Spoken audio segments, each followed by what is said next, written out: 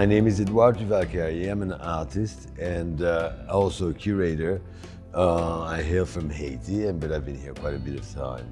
I was invited by the Tampa Museum to organize and help select from a series of drapo vodou, which are these voodoo flags. And literally there are flags because they are held in the vodou ceremonies as such. They herald and hail the spirits that are going to be honored in the service that day. There are lots of voodoo spirits. Africa is a vast continent with many tribes. Each group of people from Africa came with their own gods. So there will be a lot of different flags and interpretations of them.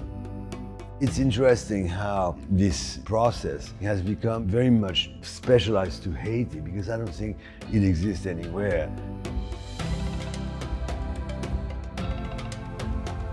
Having been confronted with the armies of Napoleon, which were hailing from all over Europe, they used to carry standards. And these standards were very elaborate. They were done in gold thread.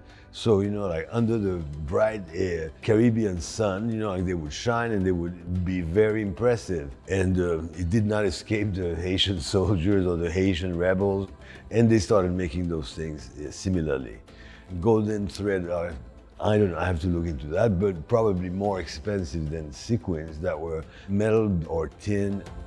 This is one of the versions of the genesis of these voodoo flags. Now what they are using are mostly plastic sequins that comes in all the colors of the rainbow. These things have lasted and were transformed into these groups of symbols and subsequently used after the revolution.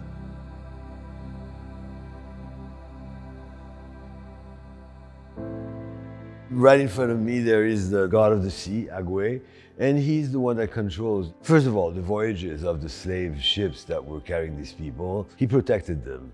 And if, for example, as I've read, and which is pretty horrible, whenever there was bad weather, they considered the slaves as ballast, like what maintains the boat, So they would throw them off.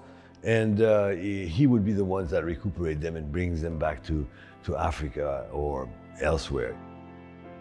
His representation is always a boat, in whatever form it is, whether it's a small canoe to a huge transatlantic. He's also signified by anchors and other such. All of them are important because each of them represent an aspect of life which is important for the survival of the community. I don't think they considered themselves artists. They were just creating objects for services, for ceremonies that was important to them. Before they were totally anonymous at the beginning. But now, everybody signs their spectacular beaded artwork and it's a completely different story. And I think it's extraordinary that something like that should come out from such a complicated history.